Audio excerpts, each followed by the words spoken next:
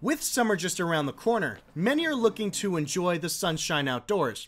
Santa Clarita's Central Park has been a longtime city favorite, and with its open fields and different sporting areas, a recent expansion has introduced the brand new 172-step exercise staircase, and local residents have brought it upon themselves to take the next step to stay in shape.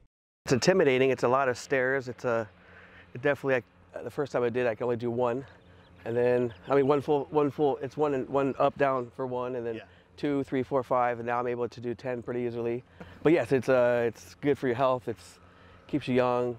As long as you stay hydrated, you should be fine. But I've actually lost about 20 pounds in the last 60 days. The stairs were open to the public this past October, and per the city of Santa Clarita, it has received positive engagement, ranging from an average 3,500 uses a day to sometimes as high as 6,000. And once you reach the top of these stairs, you are greeted with these beautiful American flags and rewarded with this fantastic view of Central Park.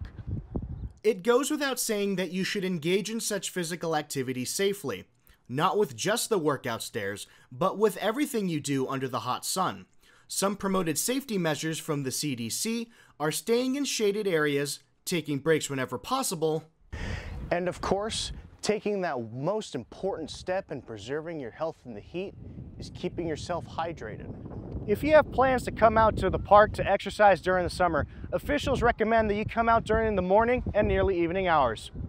At the top of the Central Park stairs in Santa Clarita, for Canyons News, I'm Christian Sukic.